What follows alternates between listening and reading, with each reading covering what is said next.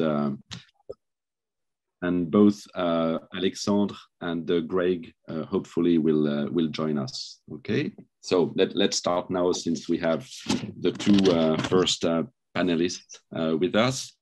My name is Arnaud Goulombel. I'm the outreach coordinator at the University of Chicago Center in Paris. It's my great pleasure to welcome the participants and panelists for this webinar on William Seitz's book, Sunrise Chicago, Afrofuturism and the City. This event is organized by the University of Chicago Center in Paris in partnership with the University of Chicago Crown Family School of Social Work, Policy and Practice, the University of Chicago Press, and the Center for the Study of Race, Politics, and Culture at the University of Chicago. I would like to thank Bill Seitz and the five panelists for accepting to be part of this event. And I would like to give a special thank to Alexandre Pierrepont, who helped me with the conception and the organization of this webinar. I also would like to thank Frédéric Trottier for accepting to be both a panelist and the moderator of this webinar. I'm going to present very briefly what the University of Chicago Center in Paris is, and then I will turn it over to Frédéric Trottier, who will moderate the discussion. So here at the center in Paris, we are essentially one of the satellites of the University of Chicago in Europe, and we are focusing on our activities on three sets of things. One of which is pedagogical, which is providing undergraduate University of Chicago students with opportunities to take classes at our center. The other axis of our activities is research-oriented, and we help University of Chicago researchers to conduct their activities and investigations while they are in Paris.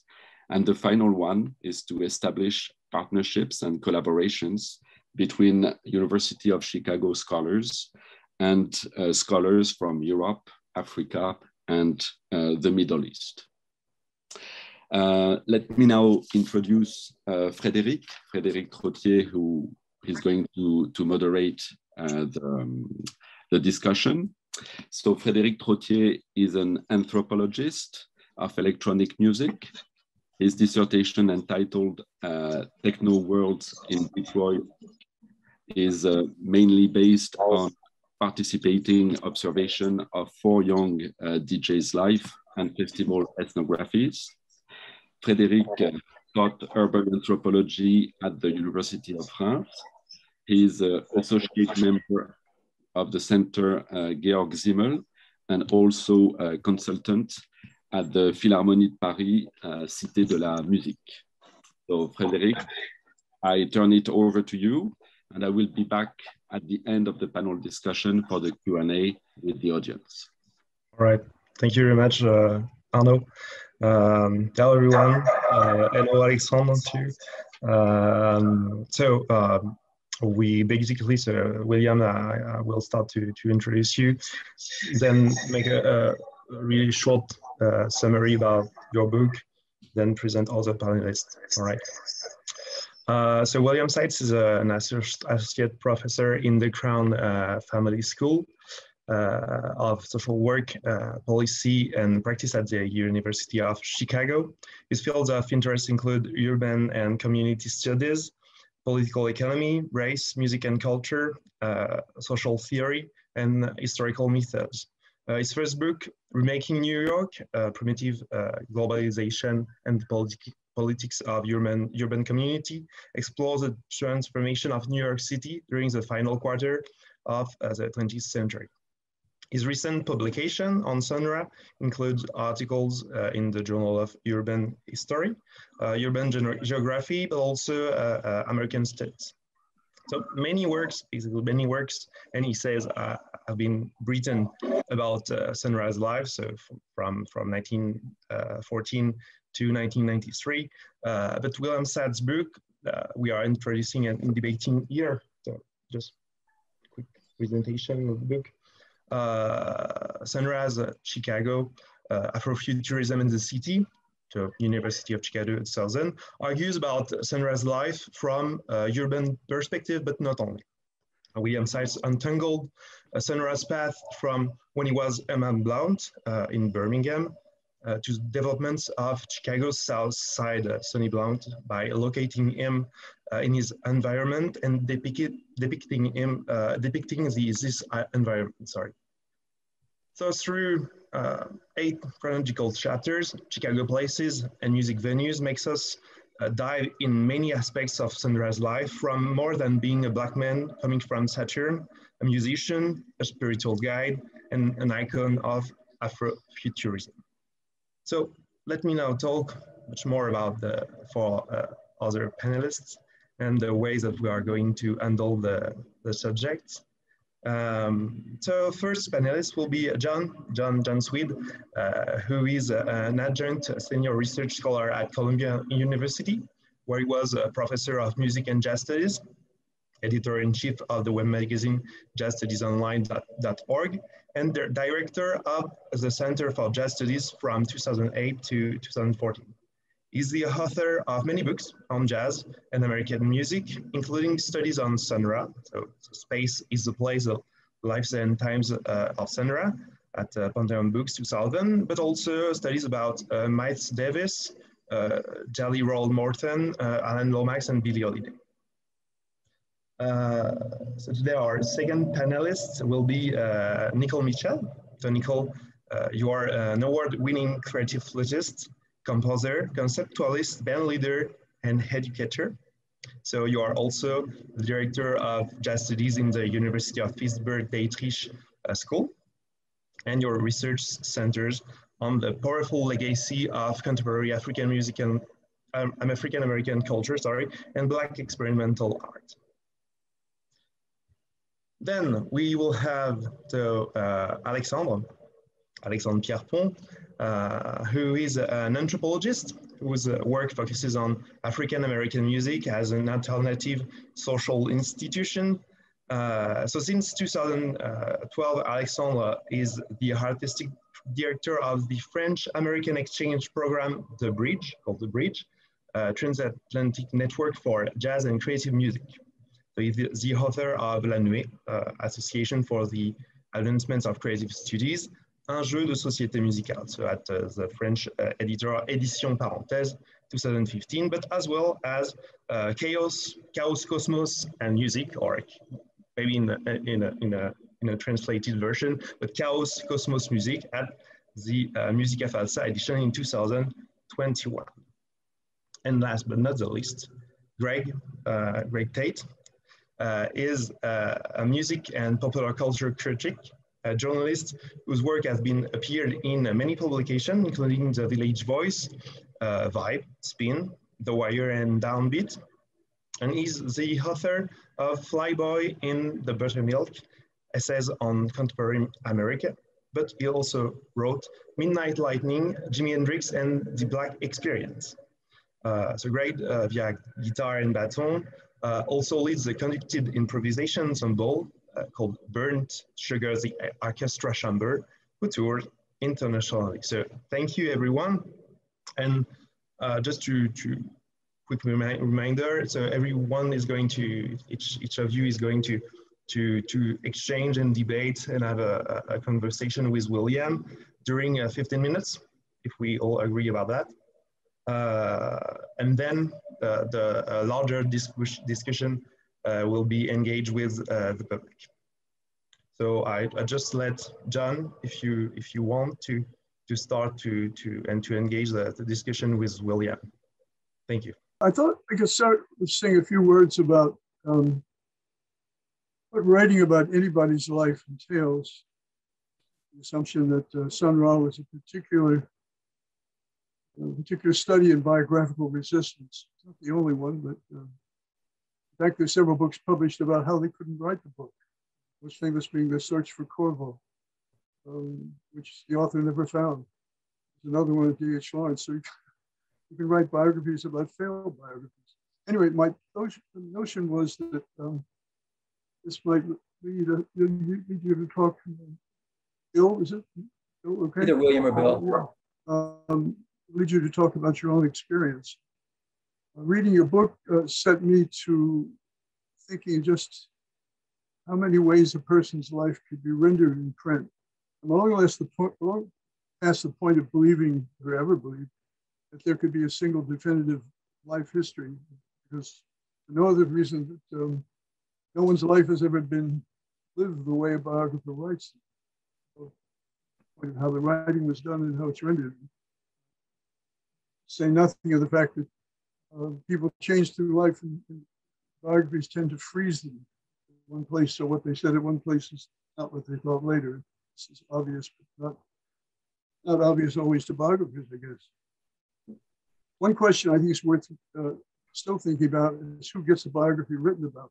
So, that set me to thinking a long time. I don't know much about it, but I do know that Thomas Carlyle once wrote a biography of a person he thought was totally worthless. He said it was of no significance at all, except that he thought he was typical of the times he was writing. I tried to figure something wrong that it doesn't work. Samuel Johnson, time biographies first began, said everyone should have a biography.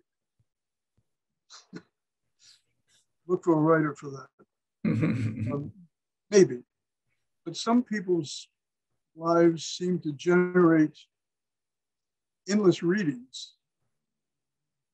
One of the Sunrise people said to me, you know, he's a mirror. We all got a different reading of him. How do I do this? Incidentally, Bill, your footnotes could generate another 50 books of their own, I think. Amazing. My book on Sun Ra, the Arcs, is written after I'd spent a year with him, being with him at least once a week, and traveling with him, and actually producing a couple of things at Columbia on Halloween. And I also smoked and drank a lot with him, which may or may not have bearing on what I'm going to say, but whatever. But anyway, the longer I spent with him, the more difficult the task became, I thought. And I just couldn't get started. And what got me out of that was discovering a novel by John Crowley from 1987 called Egypt, spelled A-E-G-Y-P-T, which since changed the title to The Solitudes, one of a series of books. But what I found in there, it's about a failed academic who's trying to write about Elizabethan magic and fails again. But what I encountered was many quotes and discussions of the very books that I was finding in Sun Ra's library. So I got this idea that I could read all of Sun Ra's books. Looking at this author turning same books into a novel, I could read these books and I'd be looking over his shoulder, so this maybe get some sense of his own personal cosmology. It's a foolish idea, it turned out, because although I did learn a lot as a student in his extension course, I suppose, of it, but I don't. The thing is, when I look back over the book, I don't remember writing a lot of that stuff. I don't want to say I wrote it under a trance, well, that would be nice, or that it was automatic writing, but it was a strange experience, and I don't think I could do it now. Although I'm doing a book which is equally problematic, Harry Smith biography, even more obscure than Sun Ra's life. Anyway, at the time I thought there was nothing left to write. I just had to quit at some point. However, now I look back and say some simple things. Did Ra really say he came from Saturn? I mean, I know he said he visited there.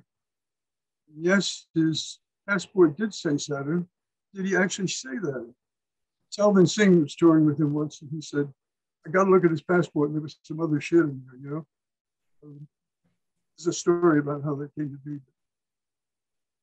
Was Ra's abduction in Chicago, or was it in Alabama? In Birmingham, as he told the story. Yeah, it's never clear now. I thought at the time it was, but is it? Or Huntsville, I guess, yeah. How could he maintain that he was not human and continually drop hints about his humanly existence, still maintain these its distance. Some now write about Sun Ra as gay or queer, when no one I met knew him well ever confirmed anything about his sexuality. By the way, that's also true of Miles Davis. One thing I've learned about writing biographies is everyone wants to know about their sexual practices. And they've already decided. So you walk into a trap one way or the other. Is this a question of definition? I mean, people have definitions, maybe. But it's something that just wouldn't come up in the discussion. Even when I raise it. I worried that I might have overstated Sun Ra's concerns with outer space at the cost of his Afro-Baptist background, because at this funeral, which I thought would have been a nightmare for him,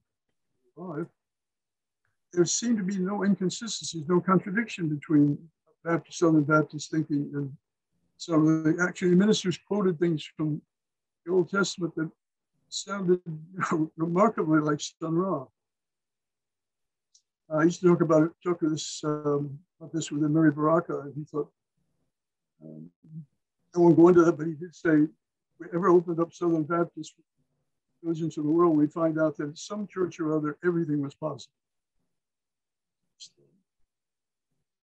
Another one thing that bothers me, what does it mean to say that he's a godfather of Afrofuturism? How do we fit that with, say, Kudro Ishun's comment that he was a despotic monarch and a queen? Or those who say, well, he was an old guy, a gentleman you wouldn't expect. Or Martine Sims' Mundane Afrofuturist Manifesto. You all know that one? For Eddie, Afrofuturism. Should I quote a couple of things? Let's see. She specifically is aiming at, well, here's just a line. Jive-talking aliens, jive-talking mutants, magical Negroes, references to Sun Ra. She bases this on the sci-fi writers' manifesto against the way science fiction went, and she follows the question all the way through. And every now and then saying, "We're not going to Saturn. Come on, forget about that. The aliens are not going to save us." I have the feeling that she was having fun. But, John, could I jump in and say something about biography? Because I think that that's I think, one of the things I wanted to sort of say is that one of the things I was trying to do with this book was to not write a biography, in part because you had already written such an extraordinary biography. And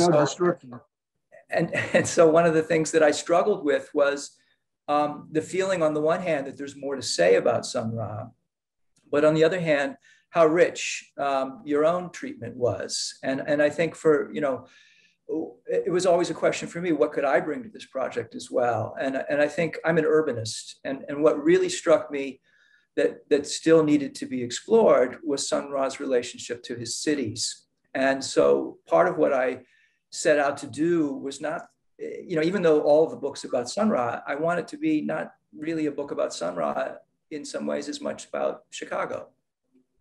That I think the conventional images that many of us bring to the city, if we're not from the city, have sort of missed some key elements of African-American culture in particular, and in particular during the 1940s and 50s when Sun Ra was here. And my sort of launching point for the book was very much, what would Southside culture look like? And what would the city of Chicago look like if we positioned Sun Ra at the center of it?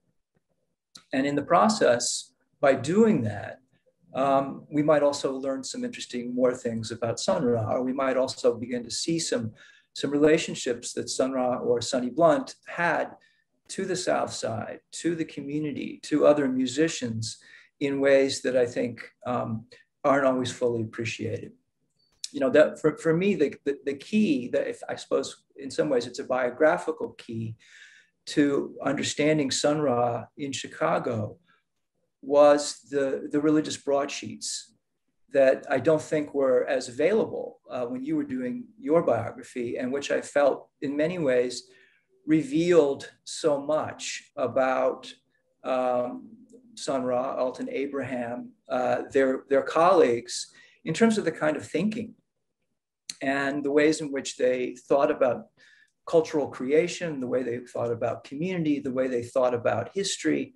And so drawing on and reading, doing in some ways what you described earlier, which is kind of reading those broadsheets over the shoulder of those who had written them, to sort of begin to understand Ra's reading of the Bible and rereading of the Bible as key to understanding his understanding of African-American history, of the roots of African-American and of African civilization, and the ways in which what we now call Afrofuturism is deeply grounded in certain kinds of intellectual traditions that are theological, that are biblical, that draw on a range of different religious sources. And much of what Ra and Abraham were attempting to do over the course of the 1950s was to kind of take these ideas, these notions that Black people were present and were creators of the most ancient civilizations, that the links between African Americans and other Afro-diasporic peoples have been submerged but need to be revealed in order to understand what a genuine and free post-war African-American identity might look like in this strange place in America, in North America. That sort of intellectual journey was absolutely key to what Sun Ra and Alton Abraham were trying to do when they took those ideas out onto the bandstand, when they took them into the commercial music world of the South Side, when Ra was writing compositions like India or things like ancient Ethiopia. That I think that there's really a lot to be learned by looking at those broadsheets. And what I tried to do was to kind of unpeel them backwards and see the intellectual lineages, and then think about how Sun Ra and Alton carried them forward over the course of the 1950s, when they created the Arkestra, when they created El Saturn, and when by the end of the 1950s, we begin to see the Arkestra looking like, and Sun Ra looking like, and playing music that gestures forward toward the kind of Sun Ra that we know subsequently from the 60s and beyond. Yes, and needless to say, Chicago was the weakest part of my book. I was worn out by the other two cities, and never quite believe that. Part of what I tried to do as well was to kind of build on your work on Birmingham as well, which I thought was a really remarkable part of your book. I think that that this was also very consistent with what I was trying to do, which is once, as I said earlier, I wanted to sort of situate Sun Ra at the center of South Side Chicago culture of the 1940s and 50s.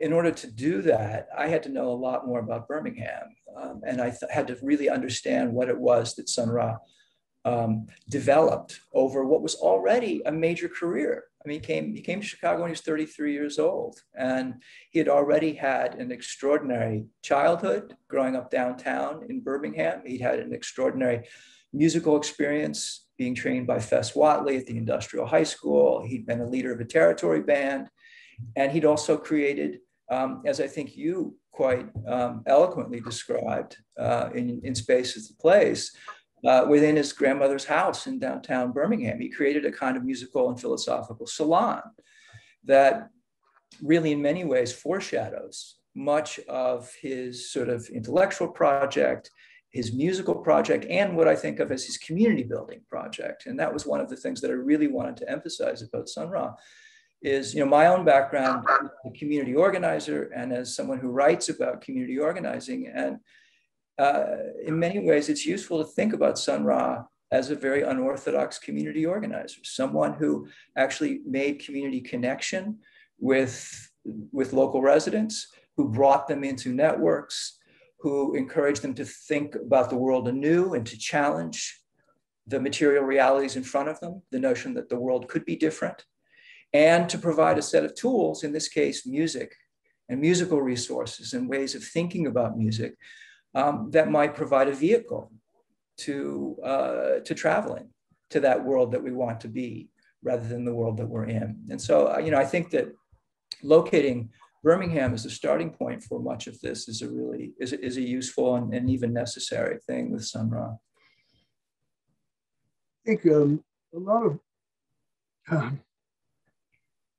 what I found was either a bad luck or good luck. Alton Abrams was not interested in talking to me. Well, he was interested in talking to me about Sun Ra, let's put it that way. There was friction and so forth, and made that clear, but he wanted to talk about the Philippines. And I think it's worth noting, if I'm not wrong about this, that the first Saturn record is Filipinos singing not religious, but medical healing songs. That's what he wanted to talk about his career as a technician of. Yeah, Alton met someone named Luis T. Clarin when he was stationed in Manila as part of American occupation troops in 1946.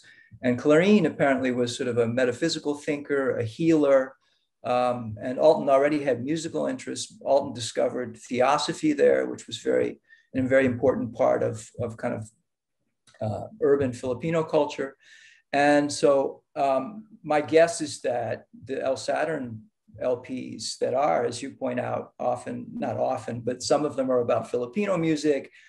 Some of them are actually recordings of Daphne Clarin, who was the daughter of Luis Clarin, who ended up coming to the States. And so, I think that one of the things that following Alton and not just Sun Ra suggests is there is a kind of global dimension to the earlier formative develop of Alton that I think is also key to his own intellectual views, which were, somewhat different from Sun Ra's, but in many ways close enough so that they could work together and sort of launch this, these writings and this kind of intellectual and musical journey together.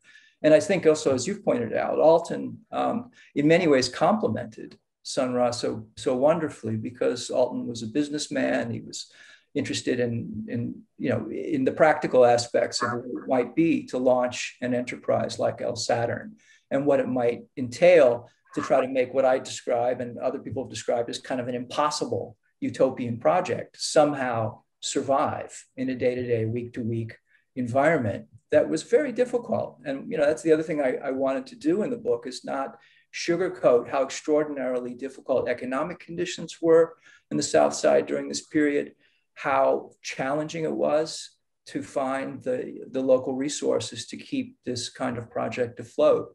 And Alton was absolutely key to doing that. William and John, thank you very much.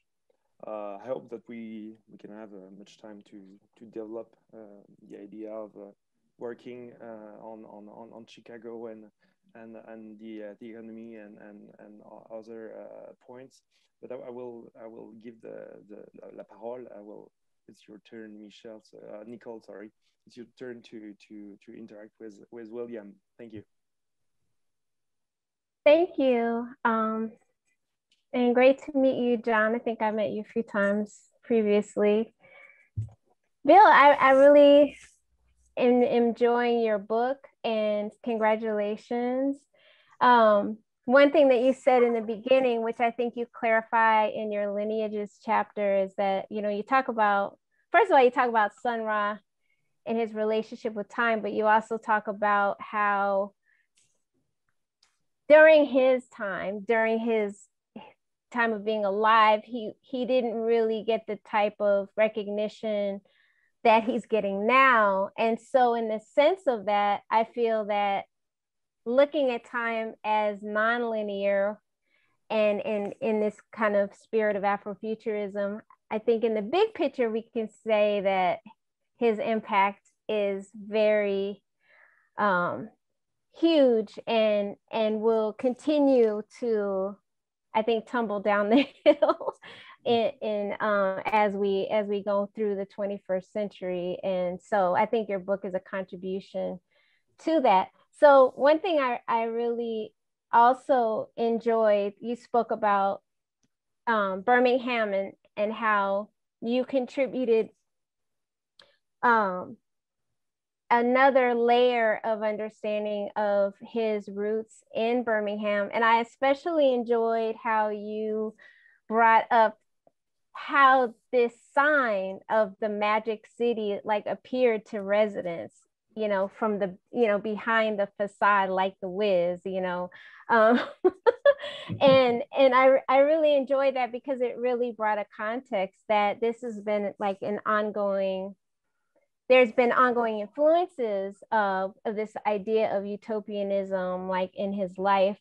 And I was especially interested in this first piece that he wrote, the Chocolate Avenue piece, and at 15, and also the frustration of having it recorded in a way that he wasn't happy with, that might have spurred on the desire to go ahead and like, you know, move forward with his own recording label in the future. I was wondering if you could share a little bit about that, like any additional information you can share with those listening about the Chocolate Avenue, how that, you know, what other influences that might have come from. And I wanted to share just a really short poem of Sun Ra's in relation to it, called The Visitation. In the early days of my visitation, Black hands tended me and cared for me. Black minds, hearts, souls loved me, and I loved them because of this. In the early days of my visitation, Black hands tended me and cared for me. I can't forget these things, for Black hearts, minds, and souls love me. And even today, the overtones from the fire of that love are still burning. In the early days of my visitation, white rules and laws segregated me. They helped to make me what I am today. And what I am. Yes, what I am because of this. My image of paradise is chromatic Black, and chromatic Black again. Those who segregate did not segregate in vain, for I am and I am what I am. That's a great poem, Nicole. Thank you for reading it. Yeah, Birmingham, as he alludes to in the poem, and as I try to sort of talk about in the book, was both an extraordinarily oppressive, restrictive, and violent place. And yet it was also within that, or within the folds of that kind of a world, nurturing for Sun Ra in ways that he himself recognized. And that, you know, I see as in some ways a very unique product of precisely the kind of separation of races, the sort of rigid Jim Crow system, the kind of ever-present fear of white supremacist violence, and yet the ability of African Americans within a city like Birmingham to build community institutions that might nurture their young people, that might provide opportunities for education. Sun Ra himself, or Sonny Blount, was an extraordinary reader. He was an extraordinarily gifted musician who then found a home in many ways within the industrial high school and within kind of the musical world of Birmingham. And I think, as you point out though too, there's a sort of second kind of dimension to that story, which is also Sun Ra, or Sonny Blount, also discovered ways in which one could, to put it bluntly, be betrayed by one's own. So that in a sense, the Chocolate Avenue story that you relate, you know, this was, as far as we know, one of the very first compositions by a very young Herman Blount, written when he was around 15 years old. We don't, as far as I know, no one has the composition. So the only way we know of it is through the recording that Clarence Williams did. But evidently he sent it to Williams, who at that time was probably one of the foremost African-American music producers of the era, who, at least as it seems on the surface, promptly appropriated it, used it, recorded it, failed to acknowledge its composer. And the result was, I think, a really profound sense of betrayal by this young man. and a sense of enduring suspicion towards what we might call kind of conventional community leaders. So this is one of the reasons why in the book I really try to kind of trace Sun Ra's arc, not just as a musician, but also as a kind of community leader, because he's looking for a way to be a different kind of community leader than at least some of the community leaders that he encountered in Birmingham. So this very complex relationship, right, to the community, which was deeply nurturing and provided extraordinary opportunities within this larger world of deprivation and violence. But on the other hand, a sort of process of discovery where it was clear that he felt he needed to chart his own path. And what that path might look like required a lot of kind of musical and philosophical experimentation. Thank you. Yeah, that was definitely a great example of him not wanting to be the valedictorian. Who's ever heard of that? Somebody just not wanting to like be front and center, but obviously having done the work to deserve it. And I'm going to jump now because I know we don't have a lot of time. So going to Chicago and going back to these to my broadsheets, that, you know, these are something that are very exciting when I first discovered them. I think I first discovered some of Sun Ra's writings on 53rd Street in the record shop, you know, and of course I had already heard Sun Ra, but to find these, you know, little booklets of his and things for sale that were still being reproduced by someone, you know, was definitely exciting for me. I'm first curious, I think, not to overlook the idea of the name of these broadsheets being named after this Kemetic goddess of truth and equality. And I feel that there's no real separation possible between these religious research and you know, and looking into, you know, these ancient histories and this call for and search for ways of inspiring Black liberation. I really don't see a separation. And this also the fact that he chooses a goddess versus a male god, you know, and you know, that's not unusual for how people look at wisdom. You know, there's always kind of been a stereotypical embodying of the female energy as the holder of wisdom. But it's just something that I think there's more there to find out about and to look into, just because the idea, you know, you already spoke about with John about this idea of sexuality not being a focus for Sun Ra in general. But the fact is, I mean, space and the place, we could talk about a lot of very questionable misogynist things that we can witness within that film. But then, of course, him not being the only person behind the creativity of that.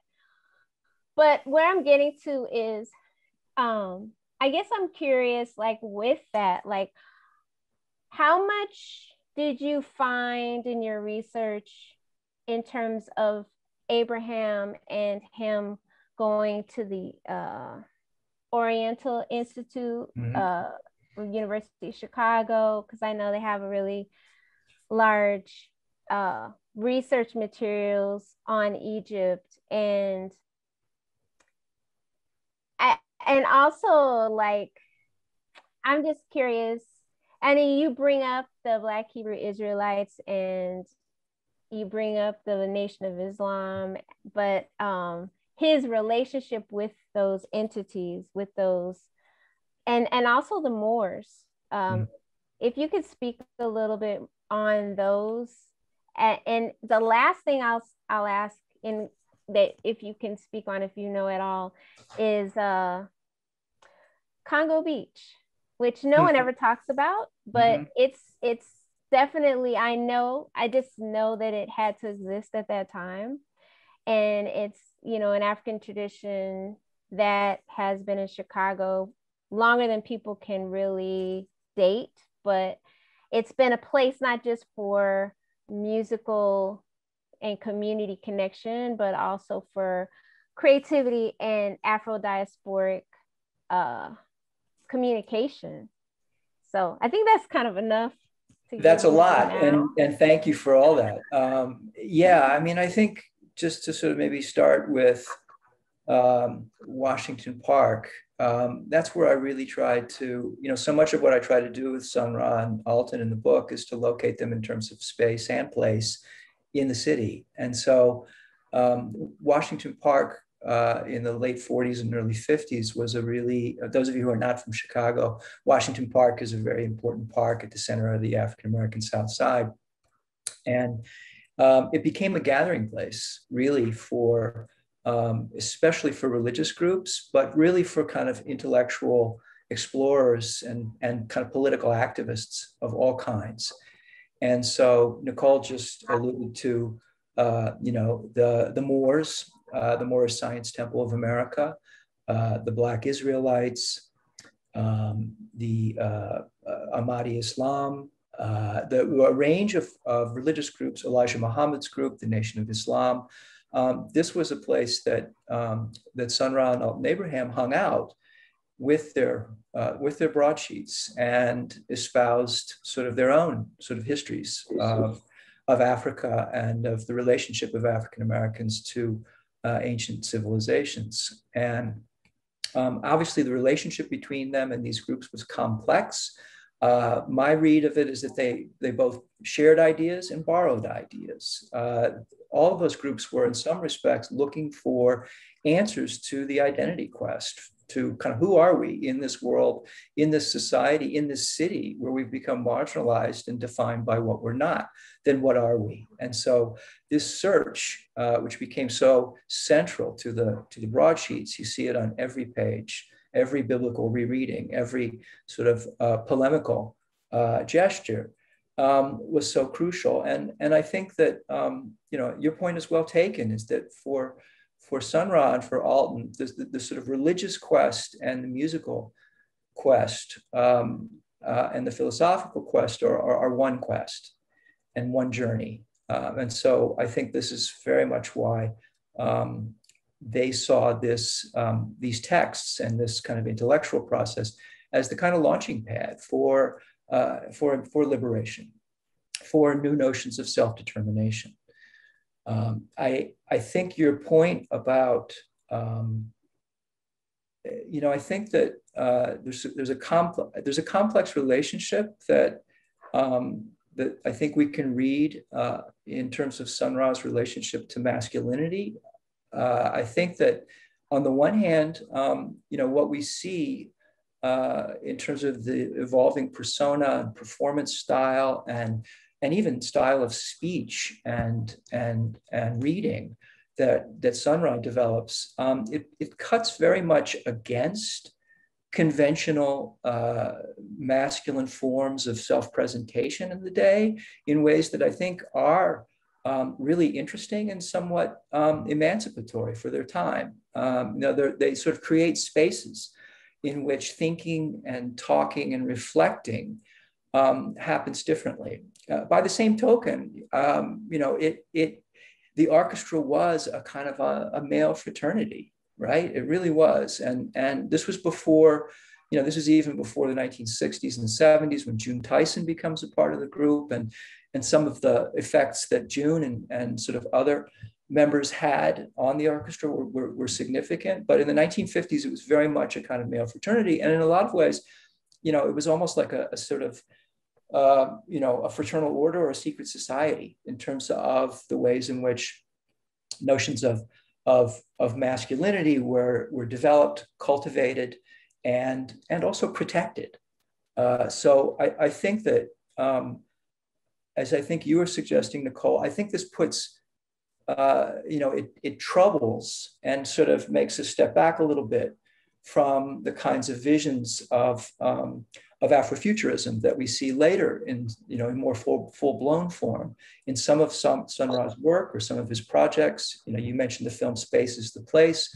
There's some very troubling presentations. As you point out, that's not entirely his artistic product. Nevertheless, I think that there's a certain kind of what I would call patriarchalism in Ra's sensibility and in his philosophy that I think, one of the things it made me do in my final chapter of the book, Lineages and Legacies, was to also point to other Afrofuturist traditions that do not begin and end with Sun Ra, but that are also really important to artists and philosophers and activists today, folks like Octavia Butler and Samuel Delany. And I think the lesson there is that there are many Afrofuturist traditions that really begin long before Sonny Blount and Sun Ra, and they also extend well into the contemporary period and of course into the future.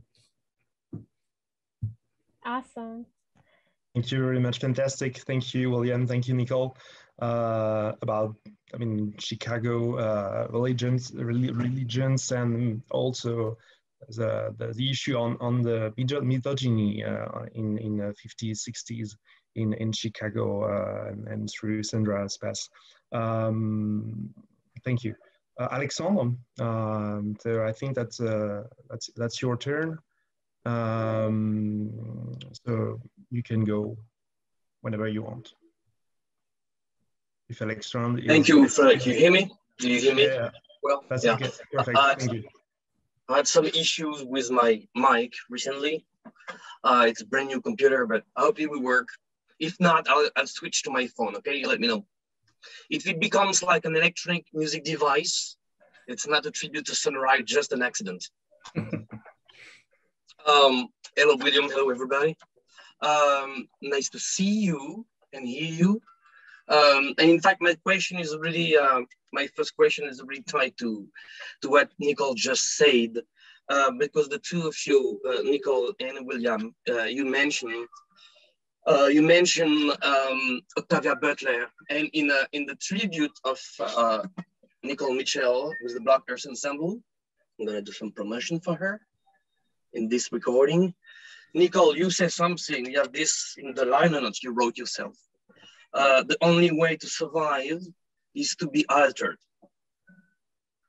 And I was wondering, because I like, as an anthropologist, and there are a few here, including Frédéric, I'm really into that idea, that post-colonial, post-modernist, post-futurist, post-whatever it is idea, that yes, in order to survive, you need to be altered. And we know why Octavia Butler had this idea and developed this idea in many novels. We can also know and understand why Sun Ra did something like that in his own music and in his utopia, as was said. And in fact, there is a quotation of William, so that's why I'm doing some connection. William, you're using the concept of self-othering in your book. So it's a question for you as an anthropologist, and maybe a question for Nicole, between the idea of, in order to survive, you need to be altered or to accept to be altered.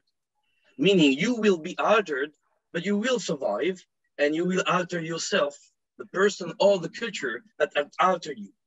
Is it something you think Sun Ra did, including with Christianity? Because of course, we all know that we talk a lot about Africa in his thinking, about Egypt, a little bit about Ethiopia. But we also know he was a lot into Greek philosophers, into Christian thinkers of all kinds. But he had his own way to understand them that was not really Christian. So could you come back on this concept of self-othering that I really enjoy? Yeah, that's a really good question. I think that one of the things as a sort of, urban historian and urban sociologist I try to do in the book is to sort of anchor that kind of question in the Washington Park scene and even in the larger changes that Chicago was going through, particularly around race. And one thing that really struck me is that this period of the late 40s and early 1950s is a period in American history where groups which formerly might have been othered, Jews, Italians, Poles, and so forth, immigrant groups, are in fact being conferred by the larger culture with a kind of ethnicity, right? They become Jewish Americans, they become Polish Americans, they become Italian Americans. And this process of of what we might call white ethnicization seems to be sort of happening quite dramatically, precisely at a moment, of course, when African Americans are beginning to try to move out of the South Side into communities which are often greeting them with violence and exclusion. And so one of the ways that I try to develop to read this moment of the broadsheets, which Nicole and I were talking about, written in the early 1950s, is to see them as a sort of search and an exploration for an African American ethnicity. And yet, it's, as you suggest, it's a very complex and sort of unconventional search for an ethnicity. It's one that sort of takes them, I think it does involve in part that journey that you described, which is a recognition of how one and one's colleagues and community members have been othered, and then looking closely at this process of othering as something which can be turned, which can be altered itself.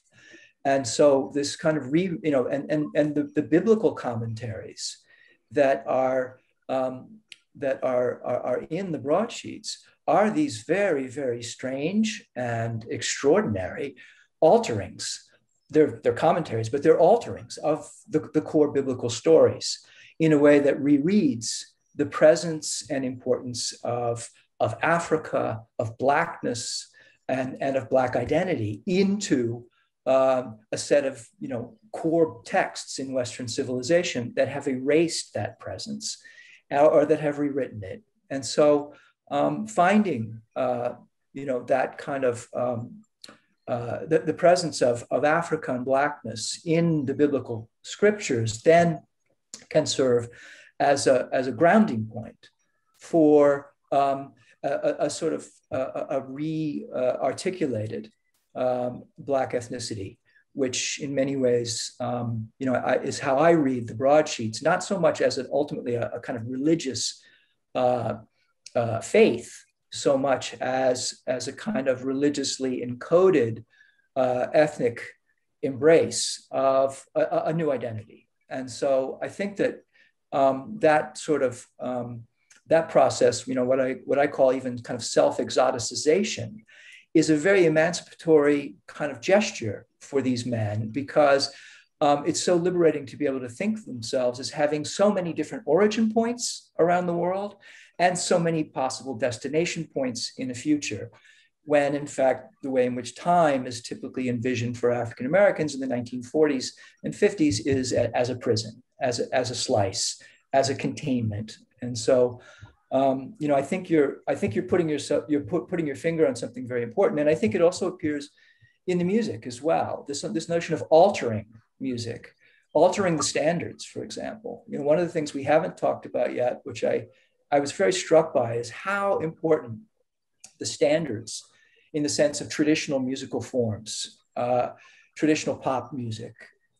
traditional spirituals, traditional kinds of song forms remain, those remain extremely important for Sun Ra, because of course they never just remain traditional. They never just remain what they are. They are remade through his rearticulation musically. And so I think that that notion of othering or altering finds its way into their kind of musical practice as well. And I tried to explore some of that. I don't know if you wanted me to respond, but you just brought up, Bill, about how the outer society, imprisonment is a good metaphor for African American experience, and Sun Ra's own imprisonment, like as a conscientious objector, you brought that up in the book, and I'm so curious if there's ways to find out in how impactful that was and how influential that was. But I'm pretty sure that that definitely altered his way of approaching his goals and moving forward. And this idea of having to be altered to survive, I definitely, when you're talking about this ethnic embrace, I'm looking at going back to that poem of Chromatic Black, and just this idea of freedom being so central, liberation being so central, and the idea of this diversity of, like you said, diversity of origins, but also diversity of consciousness. The freedom to look at all these other texts and to craft your own spiritual text that can drive, that can bring people to a new path.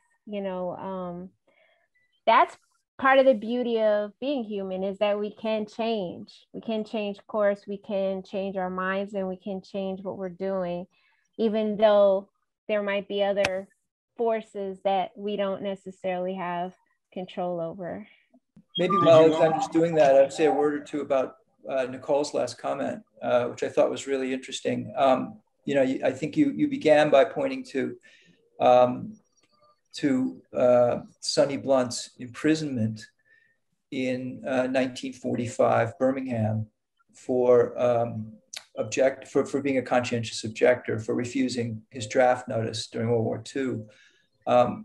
This was a really, really pivotal moment in his life, because not just because it was so difficult to be confined in this way, but also because it also was an extremely unpopular position, not only within sort of whites, not only among whites in Birmingham, but even within the Black community, who saw it as unnecessarily troublesome. It would invite the wrath of white supremacy even more strongly. And so even after he was imprisoned and spent time in a civilian work camp, and then went back to Birmingham, it became really difficult for him to make music there.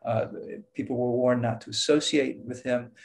But on the other hand, what he discovered through that process too was a certain way to articulate what had already been, I think, a kind of pacifist disposition that became really important when he came to Chicago. And he had a lot of younger musicians who came to him who were trying to figure out how to deal with their Korean War draft notices.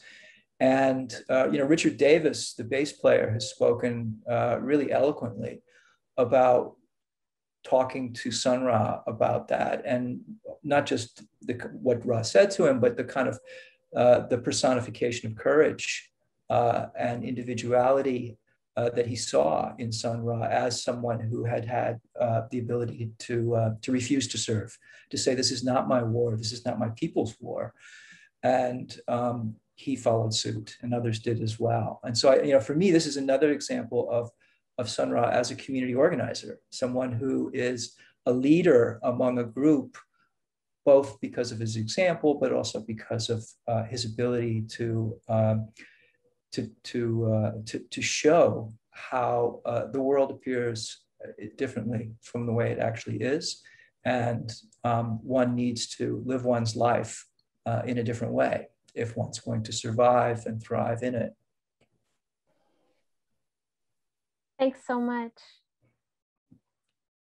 Alexander, are you back? Yes, I think. Do you hear me now? I can. Is it good? It's good enough? Okay. Now it's a question for you, William, and maybe for Nicole as well. Would you say that so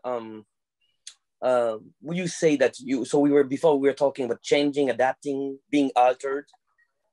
The thing is, when you look at someone like Sun Ra, is that it does not change from one thing to the other. He has switched from unicity to multiplicity. And so, because there are many things, many elements, many components, many traditions, many visions in his cooking, and that's the whole idea, I would say. you know, so I was wondering if you would agree on that, because, and that's also a lesson for a Westerner, even for a white Westerner, you know, because I don't know many people who are able to be into the Neoplatonists, who are able to be in doo-wop music, in many kind of symbolisms, in science fiction and new technologies, and Kemet or the ancient Egypt. You know, and I don't see why will not be able to do that. But to do that, Westerners will have to be accepted to be multiple and not single, and they think they are. Well, that's another topic. But so would you say that, to summarize, you know, like you know, to be altered is also means that now you accept you have a multiple identity. I think it's an interesting way to think about it. I mean, it sort of takes us back to, I think, where John started from, which is that you can imagine many different biographies of Sun Ra, because there's so much there, and there's so much. And I found that actually, as somebody who's writing about Sun Ra, I found that sort of daunting, because I always felt like there were too many things I wasn't talking about, too many things he was saying, too many different kinds of musical experimentations that I wasn't addressing in the book. And you know, I do think I did often try to default to at least my version of what I think you were saying, which was that there's a kind of accretive quality to Sun Ra's work, where each new encounter gives him something without taking anything away. And so there's this sense in which so many, and I think we see this especially even in the early music from Chicago, from the mid-1950s, we see so many different sort of traditional, what I call traditional, or kind of more mainstream musical forms and practices being incorporated into the early orchestra. And at the same time, these sort of sudden gestures to something that is completely new and completely different. And sort of the ability to sort of do both of those simultaneously ends up becoming a kind of a signature Sun Ra sound. But if I had to describe with one word or with one statement what that sound was, I think it would be difficult to do. Because it maintains the sort of multiform quality that you've referred to throughout his career, even as it evolves, changes. New members join the band, it grows in size, it strips down to a kind of rump outfit. All of these changes do change the orchestra, and they do change Sun Ra. But in terms of the musical and philosophical sensibility, it seems to only kind of grow. And so I think that trying to kind of, you know, for someone who's kind of a flat-footed urban sociologist and urban historian like myself, trying to kind of feel that you can capture some of that in a delimited time and space, in a way that recognizes that recognizes Sun Ra where he was when I'm talking about him. In other words, that does not bring from the future. It's not my job to bring where Sun Ra was in the 1980s back to my account of the 1950s. While at the same time, it's almost impossible to, it's impossible to fail to recognize the way in which Sun Ra himself is constantly thinking into the future and back toward the past. Thank you.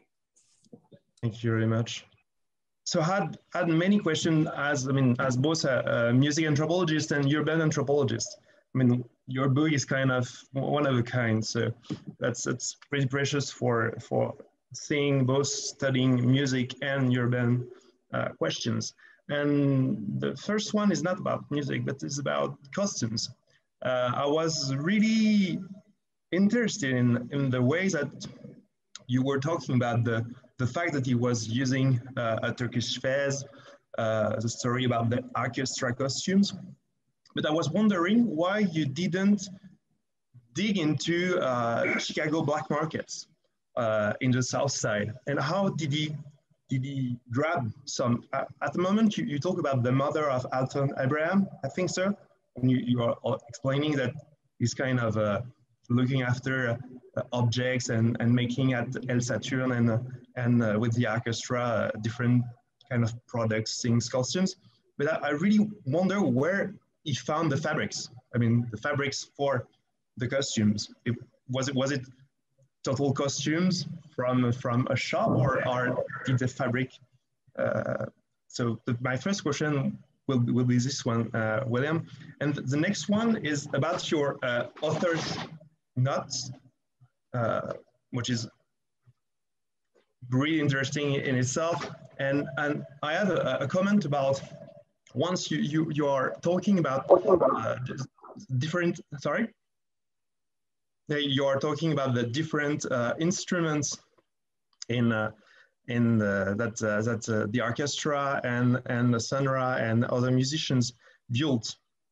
And at the moment you are trying to talk about African thumb piano, and was kind of odd to me, because you know that's a colonial name to name African thumb piano, which is called senza or kalimba. And it reminded me of your notes about the fact that you wanted to use the kind of the right word, or the word that Sonra or the Black community in the 50s and 60s were using.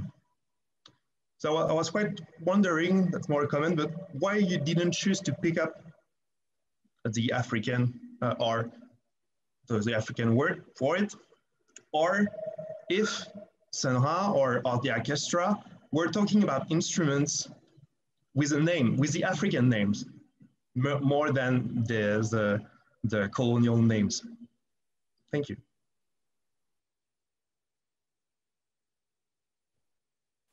Yeah, thank you, Frédéric. So maybe starting off, I think your first question was about costumes, and I think John actually pointed out in Spaces the Place that at least some of the costumes Alton got from a sort of an opera company, which had been sort of sidelined, or which had some available costumes. And so, I think that I honestly don't know where a lot of the other costumes came from. And I'm trying to think, it's a fair question. I may not have given that sufficient, attention in the book, but I don't think the Alton Abraham collection of Sun Ra, which is the sort of major archive that came from Alton Abraham's house, which does have all sorts of interesting objects, visual objects and artifacts and so forth. I don't think costumes got saved. And so I think that we would know a lot more if the entire contents of Alton's house had been saved by John Corbett rather than just some of it. But I think it's, as I do try to point out at one point in the book, costumes, and you've, I think, mentioned this, costumes are very important to Sun Ra and the Arkestra. I think one comment that Sun Ra made is what I interpreted as a kind of a Marcus Garveyite kind of comment that, in many ways he thought of costumes as kind of the uniform of a new kind of a new African-American, explorer group in a sense. And so costumes, he described at one point, referred to costumes as music, that a lot of the work that it does is to convey many of the things that he was trying to do through his music. I think the other thing I try to point out in the book about costumes is it wasn't just Sun Ra who thought costumes were important, right? I mean, this was in a moment where the sort of exploration of identity through dress was undergoing a really profound transformation in Black Chicago, right? This was a period of rising Pan-Africanism. There was a new availability of material and garb and clothes, other kinds of accessories from the mother continent. And there was a sense of redefinition. And we see it in the Chicago Defender Society pages that I talk about. And so I don't know beyond that sort of how the kind of costuming sensibility evolved over the course of the 1950s, but clearly it was a moment where the band is sort of trying out new performance styles and new ways to present themselves, and audiences are responding themselves with probably new costumes and new ways of presenting themselves. And so I think that's a very interesting dimension of this story. I think in terms of your point about the instruments, I think that's also a good point. I think I may have just, it could be just carelessness on my part that I sort of defaulted to my description of this particular instrument. I don't really know. I don't think so. No, I don't think Nicole, I can add something to that. That was the term that Phil Coran used to define the instrument as he was playing it. That was his description and definition. So I think you were just honoring the fact that he was the one playing it, and that was the way that was how he called it. He felt that by electrifying it, that now, he didn't have to use whatever previous names were for that instrument, that it was now a new instrument because it was electrified. So I'll just add that. Thank you, Nicole. I think that's right. Phil himself, I think, had multiple names that he gave these. One name that stuck to my mind was the Frankie phone, which he named, the Frankie phone, yeah, right. Which he named, and apparently his mom's name was Frankie. So I think that there's a lot that goes into these names. I do think at one point, I think we see it on Arkestra liner notes. We see certain bells being described as Nigerian bells, and to my ear at least, and maybe I'm wrong, they sound a lot like sleigh bells, the sort of 99-cent toy that you can get around Christmas time in Chicago, variety or $1 stores. I don't know if that's true, but I think there is, the creative renaming of instrumentation is obviously an important part of the orchestra's kind of musical project as well. Thank you, William, and thank you, Nicole, for the update also and the information. So yeah, Greg, I think you're probably listening to us right now. Great, and so if you have some question for William about his books, that's our pleasure. Apologies for the tardiness. I didn't have English translation on my email, so I just thought it was 6 o'clock today. Yeah, no problem. I don't know if you guys have already talked about just the debate session Sunrod used to hold in the park with various corner scholars and Nation of Islam members. It seems like he had a big effect on the evolving mythology of the Nation of Islam, particularly the biblical interpretation. So I don't know if you guys have gotten into that already.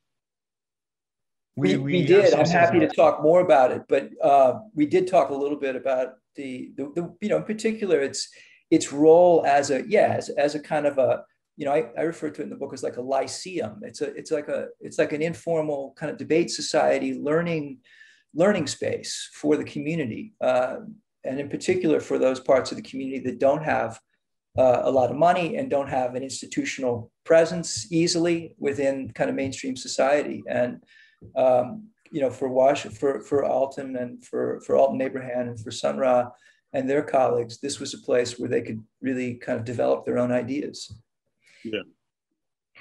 And any idea about just what kind of issues or topics that they were having a back and forth on? I mean, I think that my interpretation is that these polemical broadsheets that were part of Alton Abraham's materials that ended up in the Alton Abraham collection of the library at the University of Chicago. Those broadsheets, I think, give us both a sense of kind of the biblical study dimension of what their group was up to, the importance of rereading not only the Bible itself, but these inherited biblical commentaries, which had sort of both extended that tradition of biblical commentary, but also kind of overturned it by rereading, as I was saying earlier, kind of biblical stories in a way that put Black people at the center of the early development of civilization and of the early formation of culture itself. And so, I think that these are ideas that they were playing with, but those are ideas that many of the other groups that were hanging out in Washington Park were also playing with. The Moorish Science Temple, the Black Israelites, the Elijah Muhammad's Nation of Islam. These groups were in their different ways, looking for an origin point for African-American civilization that would impart or kind of serve as a launching pad for re-envisioning African-American identity in the post-World War II Chicago world. You know, the other thing I mentioned earlier that I think is important is that many other groups in Chicago were gaining an ethnicity in the post-war period. In other words, they were becoming white people who had a particular ethnic culture. These were descendants of immigrants from Europe mainly, right? And one of the things that really jumps out at me at least, from these broadsheets is this question: what is our ethnicity? You know, what does the African-American ethnicity look like in a post-war society which is denying it to us? How can we create one for ourselves? Yeah. And it's interesting, you know, because Ra emerges at the same time that rock and roll emerges, and that's a very particular answer to that question. You know, that such idiosyncratic figures as Little Richard and James Brown and Bo Diddley and Chuck Berry, Big Mama, you know, Sister Rosetta, all answering in their own, you know, both public and private kind of ways. When I came in, you guys were talking about the costuming, and it was, you know, I've been having a few conversations with folks about, you know, just how important that sense of spectacle was, the Sun Ra. But I always, you know, when I teach, I always talk about, you know, him being one of the avatars of, you know, what we call Afrofuturism, who was about an embodied Afrofuturism. You know, it's like a lived projection of the thing, you know. So you see in the costuming, you know, which is so visionary, you know what I mean? You just think about somebody who's like decided like, okay, we're going to step out of, you know, the suits and tie version, you know, the clerical looking version of a jazz musician.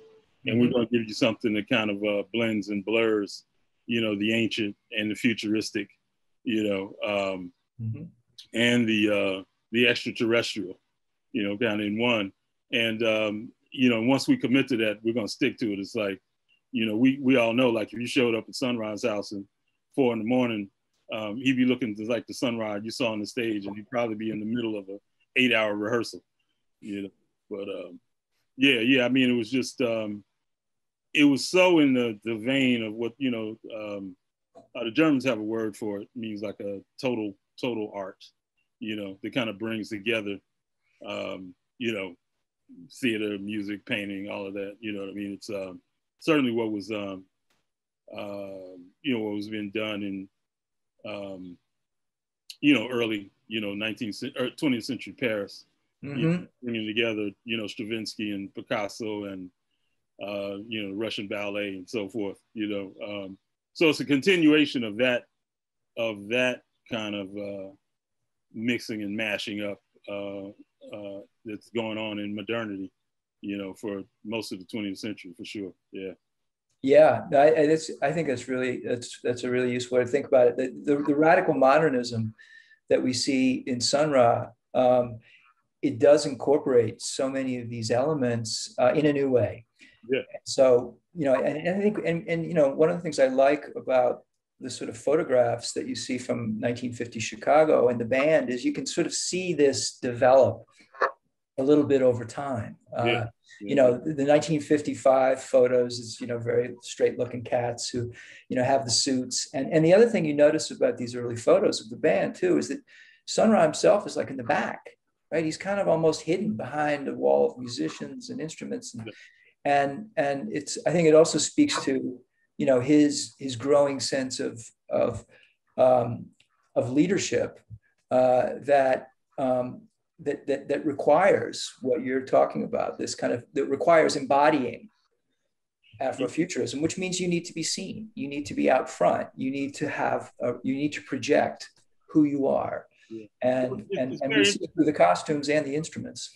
Well, you know, it's very interesting too, though, when you say that though about him being in the back. When I think about like his greatest proteges in terms of like popular music, George Clinton and Maurice White, you know, they both were pretty discreet in early records. You know what I mean? They didn't really put themselves out front. They were part of an ensemble, part of a collective that was projecting.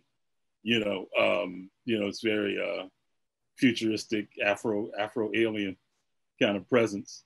you know, Afro, you know, Egyptian extraterrestrial kind of presence, you know. And, you know, it's not, you know, and, you know, you can go through those early records by, you know, P-Funk and Earth, Wind and Fire, and, you know, you're aware that there's this character there, you know what I mean? And, you know, if you read that liner notes, you kind of get the, you know, get how important George Clinton and Maurice White are to the thing. But, you know, so they're kind of giving you this there and not there kind of representation of themselves. You know, it's like kind of eschewing the cult leader aspect of the thing while totally running it, you know, like in a cult leader kind of way. Yeah. Yeah, one of the things you make the connection as to George Clinton. You know, one of the things I try to do in the book is to situate Sun Ra really deeply in the city, and to see him kind of within an urban culture, a Black urban culture. And I think we can do that with George Clinton as well. You know, I mean, it's not, I don't think it's a coincidence that, you know, before George was doing the Mothership Connection, he did Chocolate City. And so the way in which, you know, what we might call kind of, you know, Black empowerment or Black emancipation narratives move from kind of the terrestrial to the extraterrestrial. In many ways is a sort of, I see it as sort of a use or a reappropriation of the city as a kind of launching pad for you know, for new projects of liberation. Yeah, yeah.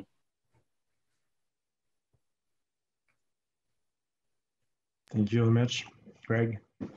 Thank you, William. I guess that's maybe we are going to switch on having questions from the audience.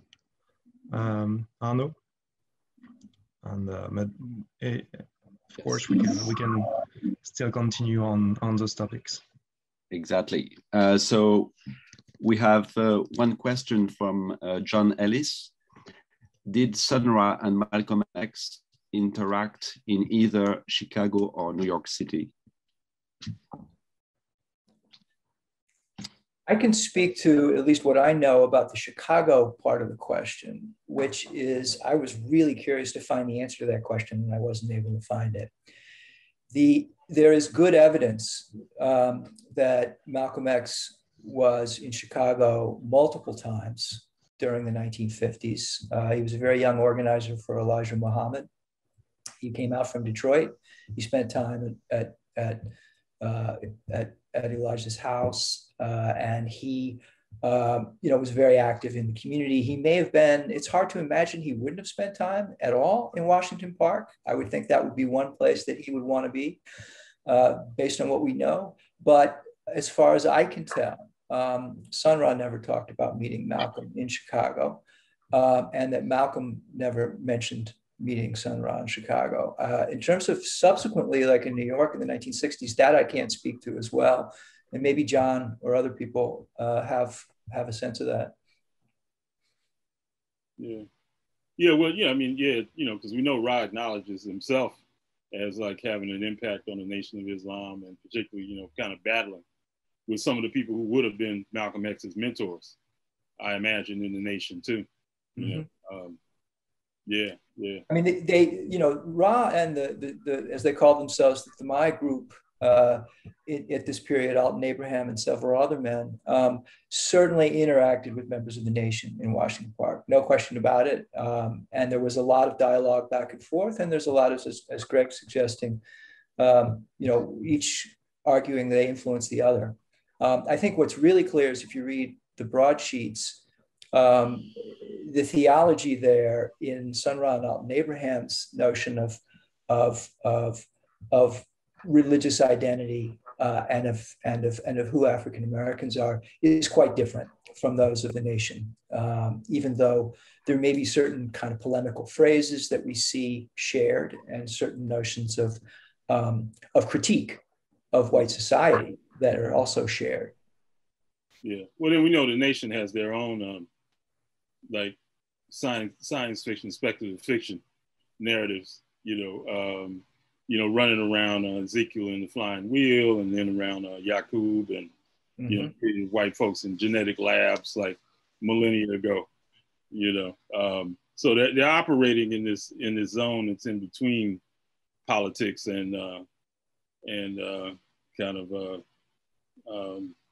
science fiction speculation, you know, around like the political project has a lot of science fiction woven into it, or, you know, and vice versa, you know, with Roth, yeah. Yeah, the genius of Elijah Muhammad and Sun Ra, as they treat the Bible as a Sun Ra, as a text, yes, science fiction text. They changed it accordingly. I mean, was Leighton coming to terms with the fact that both of them were rewriting these incidents, like the fiery chariots and so on. Sun Ra referred to in songs and so forth. Well, they had several biblical texts mixed up in there deliberately, I think. So, and I won't go as far as one of the black leaders at the time who said that Malcolm and Sun Ra had both saw Milton, John Milton. Mm. Milton's also dealing with Jesus coming down in the war of the angels and so forth in the chariot, killing people. You know, that's a Christian text that Christians don't even accept. Jesus was murdering angels here. But yeah, which takes us to Nat Turner, right? You know, exactly. Like, you know, profoundly influenced by his own take on biblical prophecy. So then when you think about the way that folks, you know, of course, revise the spirituals to use them as code songs, you know, on the Underground Railroad. You know, you see that, like, you know, I mean, there's definitely this 18th century, you know, kind of roots to kind of Black speculation, you know, that jumps off from the Bible, or from Benjamin Banneker's case in actual astronomy. But we know, like, you know, like Harriet Tubman, Sojourner Truth, very mystical, and very much thinking about you know, celestial mapping, you know, celestial projection in terms of their ideologies, philosophies, you know. So it's kind of like, you know, there's this Black stargazing tradition that runs through abolition, you know what I mean? Frederick Douglass with the North Star, you know, all of that. So, you know, Ra's in that tradition too. He is. And one of the interesting folks who are also in that tradition who I ran across was an activist and religious figure named Robert Athley Rogers, who wrote a book called The Holy Pivy in the early 1920s. And he was, at the time, I think he's originally from Jamaica or for the Caribbean, but he was living in Newark. And he was very much influenced by Marcus Garvey. And if you read The Holy Pivy, it's fascinating. He basically sets himself up as a kind of a godlike figure who's presiding over this kind of cosmology at which Africa is at the center.